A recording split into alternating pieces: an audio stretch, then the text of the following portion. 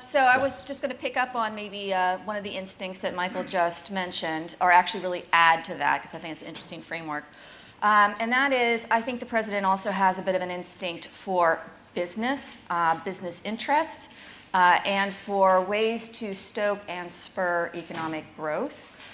So let me talk a little bit about that. I would also say the president has a talent maybe for hyperbole, so I would also like to address that. So what I would like to do is maybe talk a little bit about noise and signal and talk about that in relation to US economic performance recently and a little bit of foreign economic policy in the United States as well. So on the domestic economic policy front, I think that the Trump administration does deserve some credit for spurring strong growth in the US through a number of steps, policy steps that they have taken. So just yesterday, we saw the third quarter GDP report from the US. It was at 3.5%. That's a relatively strong number. That came on the back of a 4.2% second quarter reading. So there's really no question that in the short term, there's been a pretty strong growth spurt in the United States. We could talk about the stimulus that went into that, but I think there's also something to be said for things like the corporate tax reform, which we touched on a little bit, deregulation, and a number of things that the administration has done to be pro-business and pro-growth. So on the corporate tax reform, I think it's worth mentioning. It was passed within the first year of the administration, passed and signed in December, lowered the statutory rate from 35%, which is one of the world's highest, to 21%. Repealed the corporate AMT, supported business investment through a immediate deduction of business investment, a phase out over 5 years. These were all things intended to push businesses into reinvesting in the United States because that investment had been quite low for many years. And that's largely succeeded. I don't think it's succeeded as much as the administration likes to claim. But we have seen business investment growth at around 6%. The quarterly average over the last 4 quarters has been about 6%, which is pretty good, given that it was in the low ones before that. I will say the third quarter number was much, much weaker. So this is the story is whether any of this is sustainable. The third quarter number didn't look particularly good, so I do suspect that people will begin to doubt how much of the business investment is really likely here to stay. Also on deregulation, I think you've probably been following a lot of this, but there are many people who do follow it. But there's been rollbacks to Dodd-Frank. There's been changes to the ACA, the US healthcare reform, changes to the China consumer finance, environmental standards being rolled back, housing rules being rolled back. A lot of these are things that many people debate about the merits of them, but it's pretty clear many businesses really like them. And you can see it in things like business confidence surveys and others.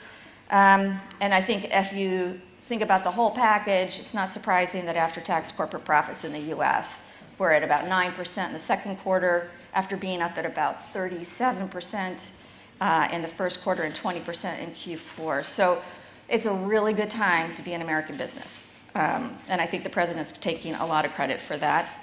The World Economic Forum, I should mention, just recently moved the US to the top spot on its global competitive index. So I say that because I think that you need to give the Trump administration credit where credit is due. Otherwise, it just looks very partisan. Let me now talk a little bit about places where I think they've not been as successful, where I think there's a little bit more smoke and a lot less fire. On the spending cuts and the personal income tax deductions, those have been expansionary policies at a point in the cycle where it was really not necessary to spend that kind of money. Very likely we'll have a significant amount of debt as a consequence and very little growth to show for it. The US just ran a $780 billion deficit in the last fiscal year at a time when we were growing, as I said, at a very, very high rate. So what happens when we hit a recession is a very concerning prospect, because in recessions, that's just going to get worse. The Trump administration has also taken aim at governance inside the United States, talking about right-sizing government, talking about hiring freezes and pay freezes, attacking whole agencies within budgetary documents that are going up to the Hill. So there's been kind of an attack on governance itself in the United States, which I think is deeply concerning, having just come out of the administration in August. It was a very difficult thing to watch, very difficult to work for an administration that had you tagged as deep state and did not really care to hear your expertise. Let me talk a little bit about some failures, just outright failures. They have not passed the infrastructure bill, one of the most bipartisan, probably one of the most pro-growth bills they could have done. They really do not deserve a lot of credit for any of the long-term growth that they've promised. My view is on the supply side, there's no way that this is going to add up to 3%, and they've tried to balance the budget on 3%. So the best the U.S. is going to do is probably 2 to 2.5, and that has to do with productivity growth and labor force growth, both of which are not nearly where they were before. Promising 3% growth was very misleading in my view. And finally, let me just make one last point on the economy. I think the administration so far has failed to deliver on its core promises to its core constituents. So the Trump phenomenon is really built around a struggling white, lower middle class American voter who have been in a lot of pain over the last 2 decades, who have not seen their incomes rise, who've seen unbelievable amounts of social distress in their communities, including a report that just came out from CDC, our Center for Disease Control, with 71,000 drug overdose deaths in the United States in the last 12 months. So that's more than we lost in the Vietnam War just in the last 12 months. So some of these communities have been absolutely devastated by the slow growth, the loss of industry, and other things. They're angry. They're blaming everyone else, including foreign trading partners, which the president conveniently can use. But he is not delivering yet on wage earnings or wage growth for those populations. And the reason that's going to be very hard to do is because we haven't raised productivity yet.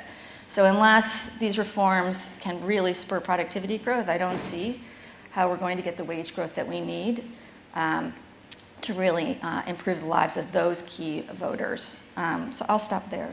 That's great. Thank you very, very much. No, I was very struck by that. I mean, I think the total in Vietnam was 58,000, so it's almost 10,000 more. Can I just ask you a quick question? We've talked a lot about the cumulative debt in Italy and Greece, but given what's going on with the deficit, I mean, how big a problem will this be down the road with this tax cut? I mean, people suggest American debt to GDP is getting up to that magic 100%. Yes. What do you think? I think if you look at the CBS, so it entirely depends on the growth assumptions, which is why I went to that growth story. Mm-hmm. So the administration is telling a story about 3% growth. If you get those numbers, you can actually see debt to GDP stabilize and come down, although you have to have a lot of spending cuts to do that too, which I don't think are going to happen because they're so politically unpopular. So without that, without 3% and without spending cuts, right, we are getting closer to 100% GDP. And I think when the president has been critical of the Fed recently in terms of calling the Fed loco and other things, my personal, somewhat cynical view on that is that he's trying to get ahead of the fact that there's going to be crowding out in bond markets as a consequence of the U.S. trying to place considerable more debt. So what you're seeing is the yields rising, which is raising the cost of borrowing for the government. Yields are now above 3%, 3.14%, and I think that pressure from the fiscal side is actually feeding into that. So to deflect that, let's just blame the Fed for raising rates. Great. Thank you. That's really helpful.